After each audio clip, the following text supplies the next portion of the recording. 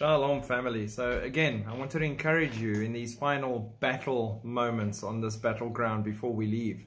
The enemy is out with a vengeance to attack all of those who are awake, whose lamps are lit and shining brightly, who are empowered by the Holy Spirit and trying their best to make as much of a difference as they can in the time that's left. And no, that does not mean I believe in a works salvation. And these kind of attacks come from inside the church.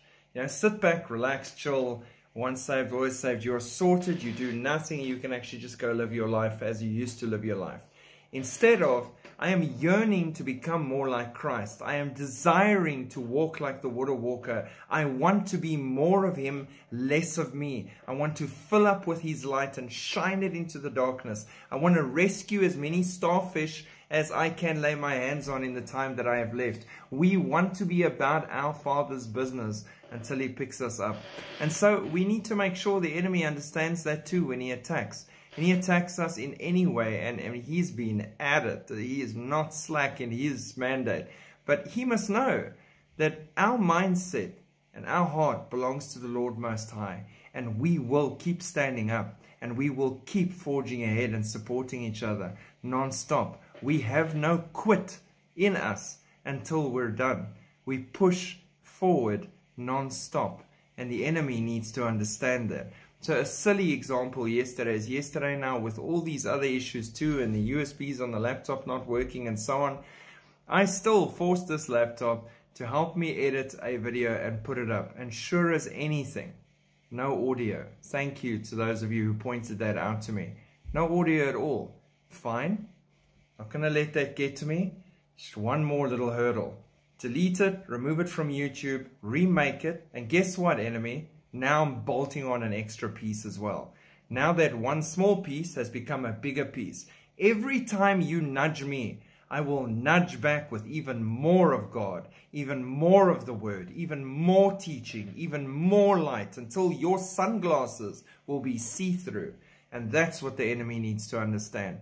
The enemy is always trying to be like something because he can't do it for himself. Isaiah 59:19, when the enemy comes in like a flood, the Holy Spirit will raise up a standard against him.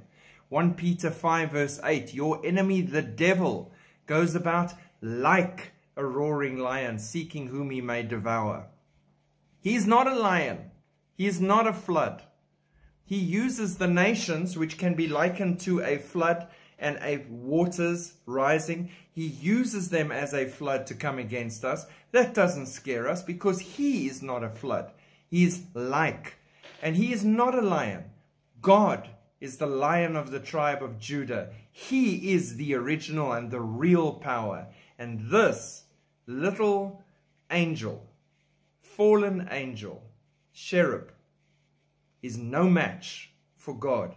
He has no original thinking because he's always trying to be like God. He wants to be like Him. He wants to be worshipped like Him. He wants His throne above like Him. He wants to be God.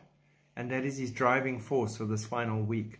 And as long as we're here, we are the biggest irritation. Us who are awake, us who know who we are in Christ Jesus, us who stand on the power and walk by faith and not by sight, and know that to live is Christ and to die is gain. We are the irritation that will be on His back until we are done and He is underneath our feet. Nothing can touch us because we are already bought by the blood of Jesus Christ.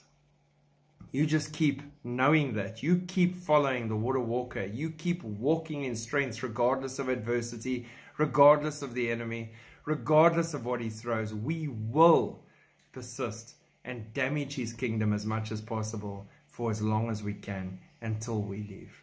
Stand strong. Pray for each other. Encourage one another and keep shining your light. We are very nearly done. Shalom.